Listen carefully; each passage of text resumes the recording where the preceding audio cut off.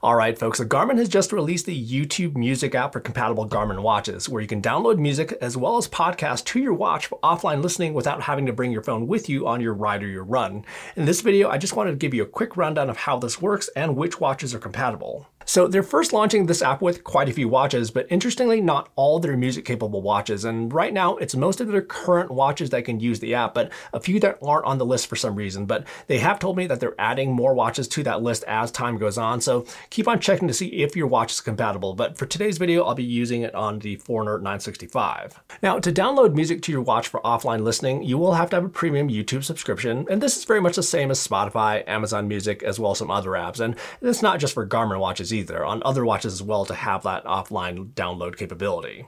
All right, so to set up the app, you'll hop over to the Garmin Connect IQ app on your phone, go to the search tab, and then just search for YouTube Music.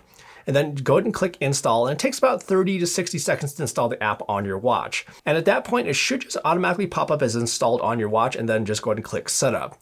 Now you'll hop over to the Garmin Connect app and sign in, and this is where it'll just guide you to sign in with your Google account that's associated with your YouTube Music account by entering a code and then just signing in. It is a little bit of back and forth between the Connect IQ app, the watch, and then the Garmin Connect app, but that process maybe takes just like a couple minutes. All right, so when you first launch the app, so I've actually saved a little bit of time here by already downloading some tracks and a podcast to the watch, but anything that you already do have saved to the watch will show up right up top. And then you can see your completely downloads list right here of all your music and all your podcasts. And then you can also update your playlist right here as well in case you make any changes to your playlist in your YouTube library. And then here you can see your entire YouTube music library. Takes a second. So here's liked music, here's new episodes, here's the Finding Mastery podcast, here's the fit file, here's a couple albums as well.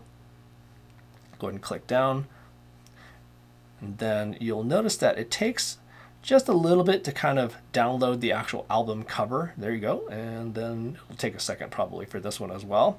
And then to download any of these, it's pretty much as simple as you just click, and then it's going to search for a Wi-Fi network, and then it's going to actually download. So for the Fit File podcast that I downloaded up here, this one episode, it was about a 50-minute podcast, which took around 3 minutes to download. So anyways, to play any of those, you just click on here, and then click again, and then go ahead and get your headphones out, and then you can just go and click play at that point. And then for podcasts, you can actually backtrack a little bit right here. And then for the options right here, so we can increase the volume, boom, just like that.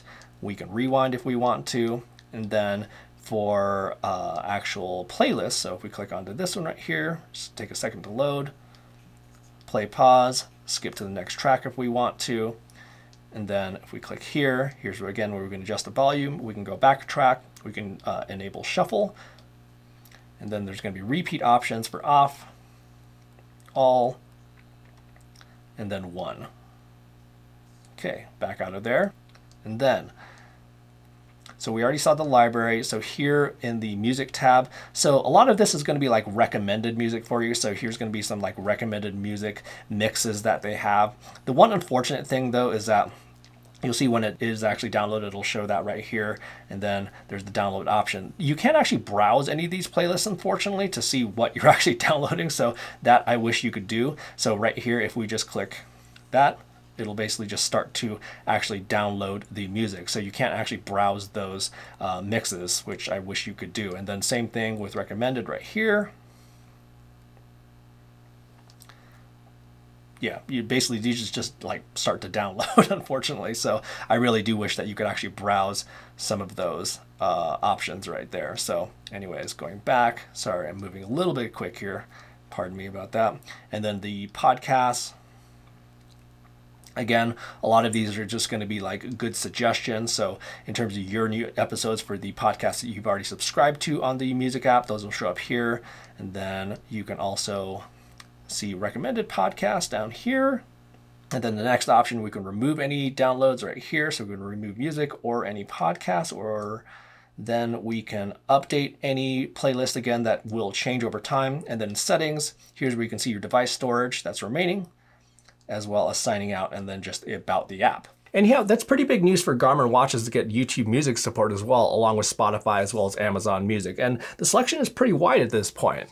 And if you have any questions about the YouTube Music app that I didn't cover in this video, feel free to drop those down in the comment section down below. And on your way down there, if you found the information in this video useful, do me a favor and quickly hit that like button, as well as subscribe to the channel for plenty more sports tech news that's coming right around the corner. Have fun out there, and we will see you in the next video.